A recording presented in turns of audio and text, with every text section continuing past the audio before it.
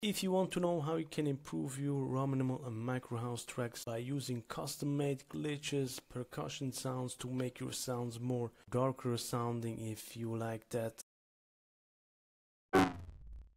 this video is perfectly for you, because in this video I show you how I like to do such sounds, some glitches, some noises, spice up drum loops, and how you can do so by using freeware tools and the tools you already have in your toolkit if you have Ableton Live. If this sounds interesting to you, let's don't waste any time and let's jump right over. Let's first have a quick listen and then let's jump over to Ableton Live. Cheers. Alright, so this is the example that we are going to work with,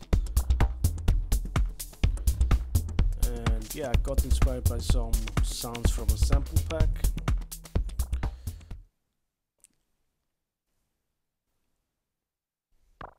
So those are the sounds that got inspired me, some glitches and whatnot, right? Now let's have a quick listen on with what kind of sounds I came up with.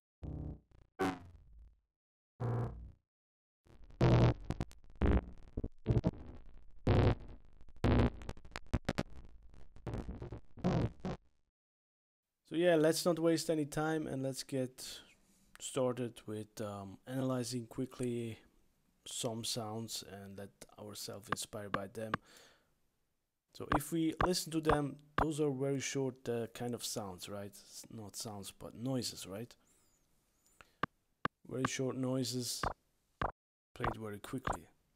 Now let's find the core sound, and I like to use some kind of tonal sound, some noise, but also some top sound maybe in it to start with, and then let's see how we can create some sounds here, right? Make a simple sequence, and I like to use Fracture, which is a freeware tool, right? So the main things to work with I found is number one, the buffer section, the repeats, the size, and the ratio, right? So let's start with the size maybe first.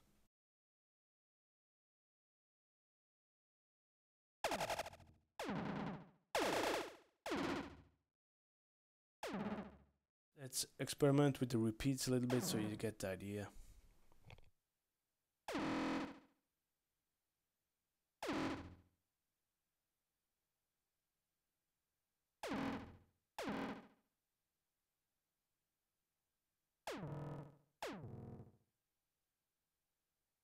I found that the lower values work best for the size, repeats, and ratio on the buffer.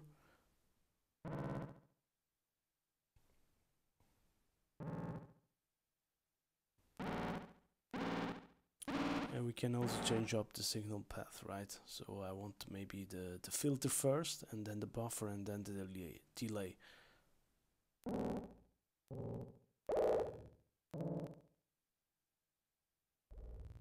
So that already sounds more interesting to me.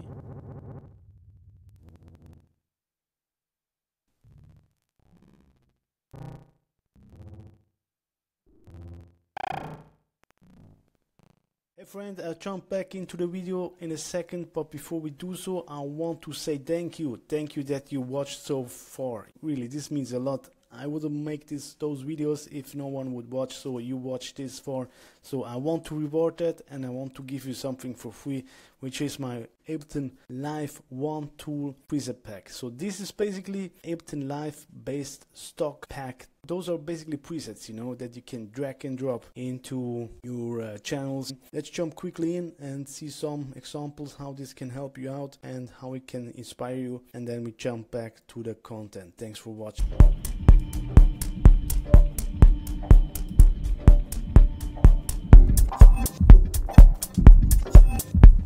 Sounds pretty different, right?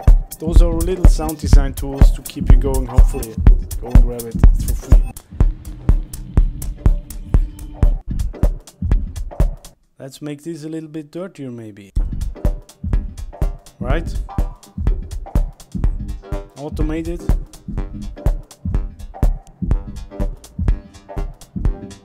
Another tool here.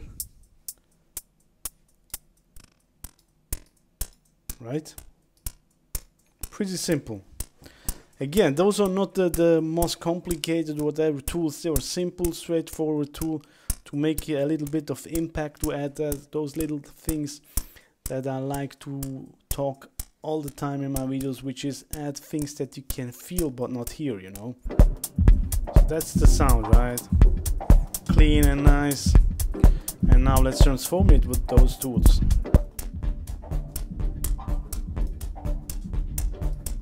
Of course we want some additional grooves, right?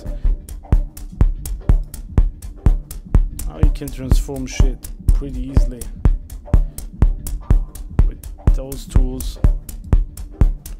It lets you really tweak stuff, you know, that's my whole point. It's not the fanciest shit, but it's quick and an easy fix, and that inspires you, you know. Combine it, add more stuff, add more tools, and it keeps you going. I hope it does, you know. So let's add some stuff to this, maybe.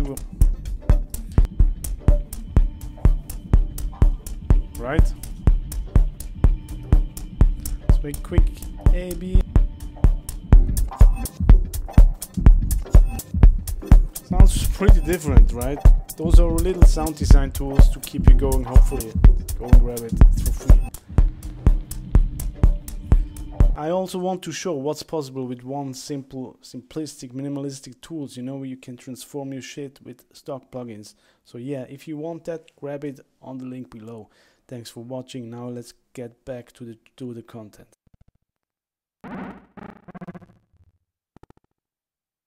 Let's just experiment a little bit.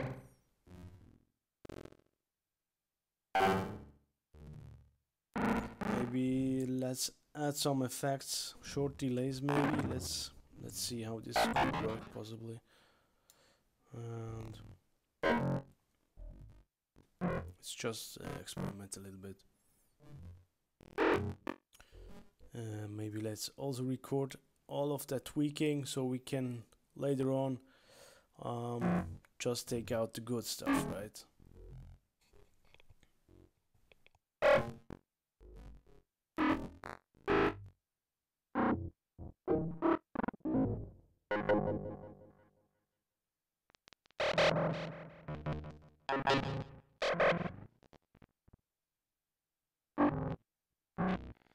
Not all sounds are great quality, but I'm sure we can find some good stuff in there. That's why I like to record all of it, right? All of the jamming, and then we find some good stuff in there.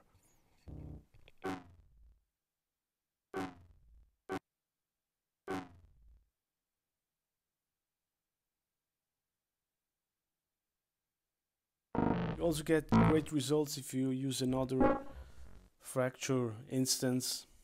So basically just using them in series, right?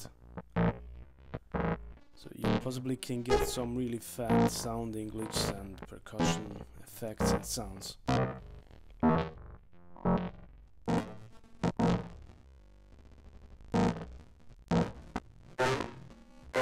Something like that, right?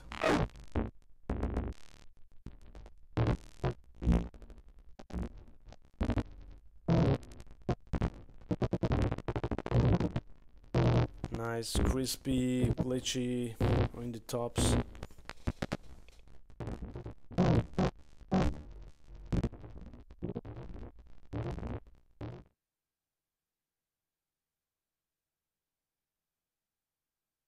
Let's play around a little bit and see how they can work in context with the track idea.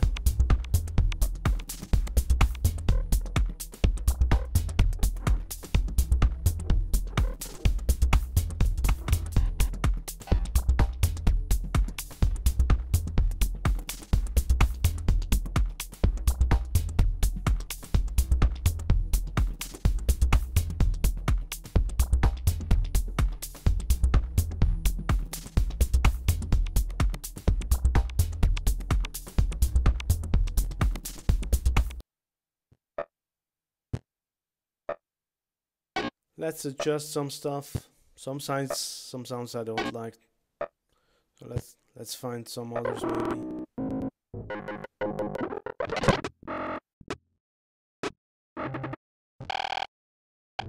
This one maybe sounds interesting.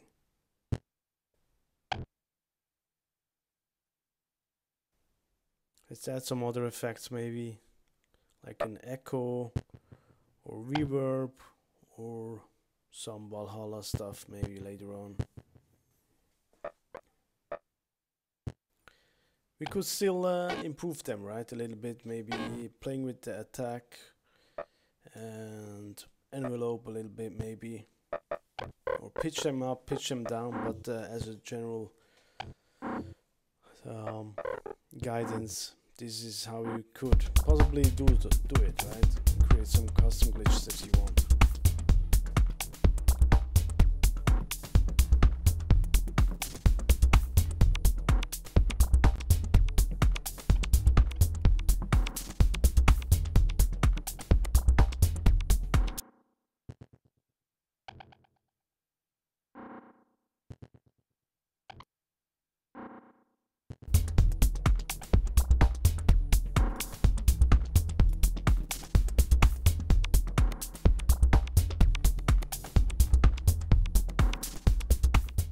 And yeah, that's it. I hope you like that as inspiration. Take what you like, leave what you don't like, and yeah, take some action. Go and grab Fracture from Glitch Machines on their homepage. It's for free, and have fun experimenting.